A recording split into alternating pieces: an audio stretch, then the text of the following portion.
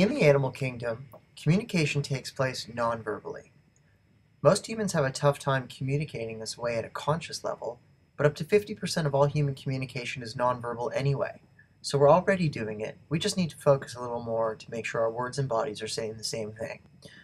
Our dogs are tuned into emotional energy, physical presence, and they're definitely not afraid to assert their intentions when they feel it's necessary.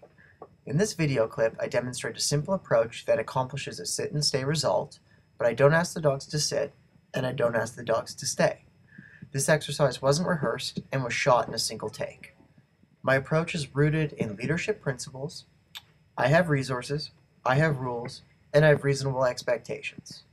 I expect that no dog takes my kibble unless I give it to them. I also expect that no dog comes through the doorway until I allow them to. And there you have it. Sit and stay the Wolf and Schliff way.